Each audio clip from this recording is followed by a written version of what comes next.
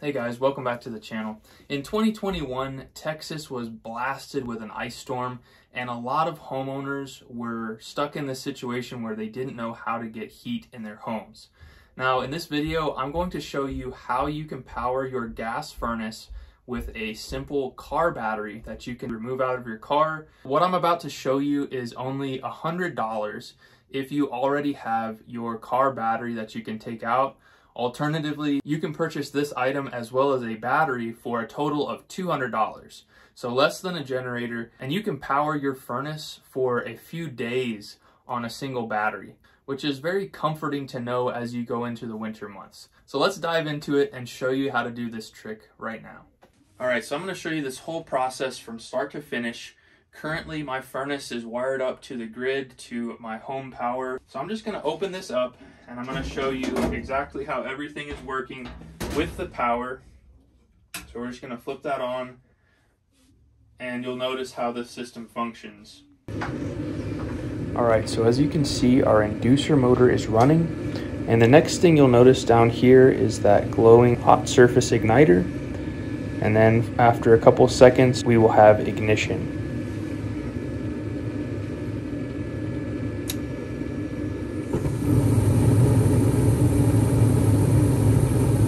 Alright, so you can see we have ignition. Again, this is on our 120 volt power. It's going into our switch. So let's go ahead and turn that off.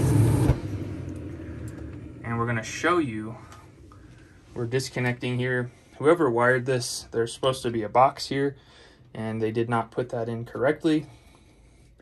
So all we have here, and don't be intimidated by the wiring. These are very simple. Once I get these disconnected, I'll show you what each is for. So this is for the condensate pump. Normally it will have a blue, a brown, and a green. The brown wire is for your 120 volt supply, and blue is for neutral. So if you have a 96% efficiency furnace, you definitely want to hook these up. Mine is an 80% furnace, so this is only used for the summer months. So I'm just gonna set this aside over here. Now these are the two main power wires for the furnace. It's just gonna be a black and a white wire. So 120 volts here and neutral on the white wire. And these are the two wires that go to the furnace. So we're just gonna abandon these. You can put some wire nuts over these just to make sure that in case that switch gets bumped, nothing's gonna happen. And then I'm going to show you now how we're going to get 120 volts to these wires to power the furnace from a car battery.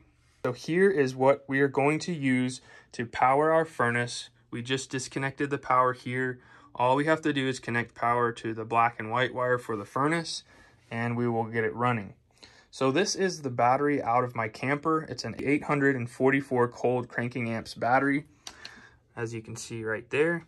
But you can use the battery off of just about any car and run your furnace.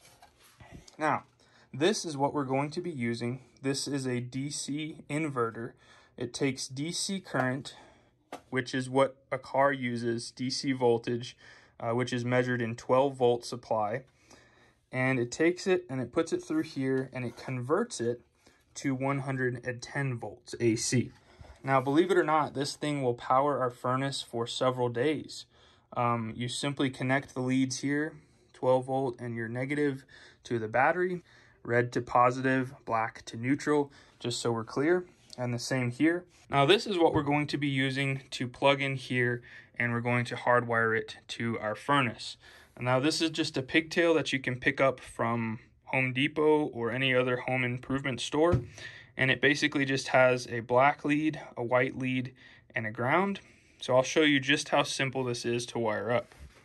All right, so we're gonna take our black lead and we're gonna wrap it to the black here.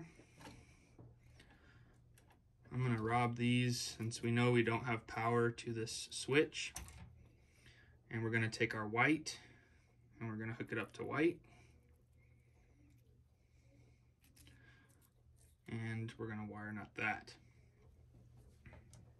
Now, my particular furnace actually doesn't have a ground in here, so I'm not going to worry about that part of it.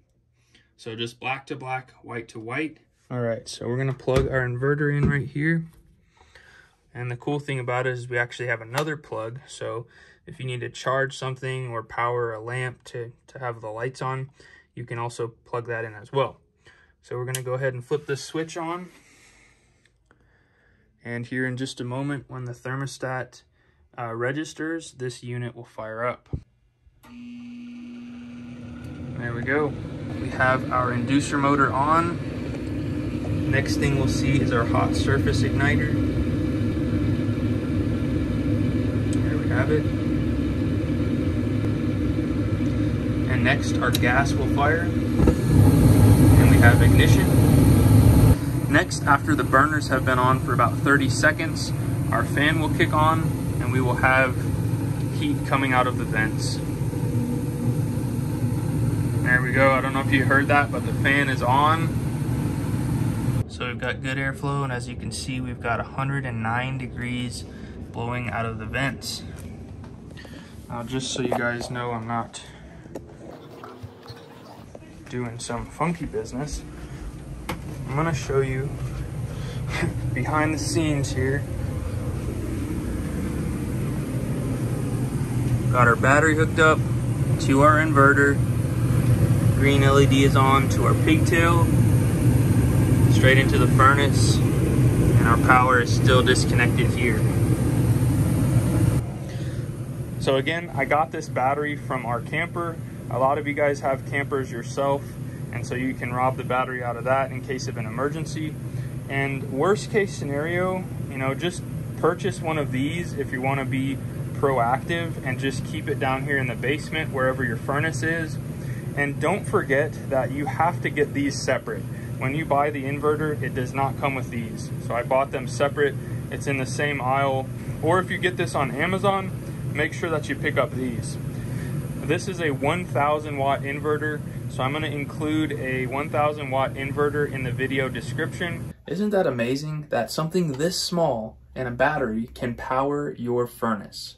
Now, the best part about this is that just having this knowledge alone is empowering you guys, because in Texas and when we had this earthquake, people flooded Home Depot and Lowe's, like myself being the dummy that I am.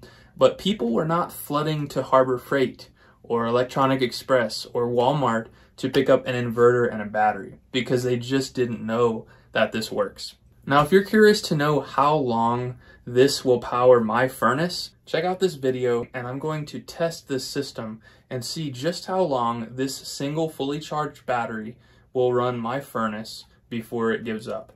Thanks for watching, guys. We'll catch you on the next one. Later.